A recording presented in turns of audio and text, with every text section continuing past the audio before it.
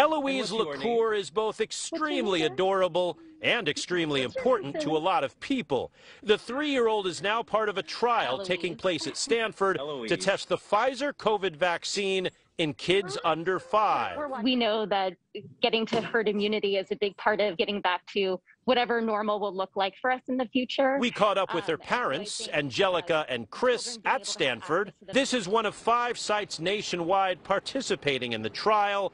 The goal?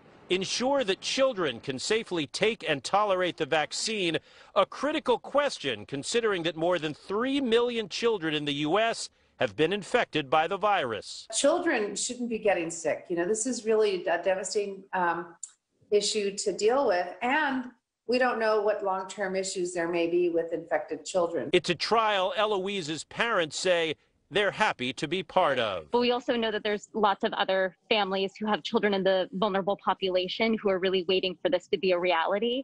And so we're happy to have and proud to have a child who is willing to participate in this. Eloise will be back here for more testing in 2 weeks. Doctors here say we could have a vaccine for children under 5 as early as the end of the year. At Stanford, Scott Budman, NBC Bay Area News. Okay, thank you.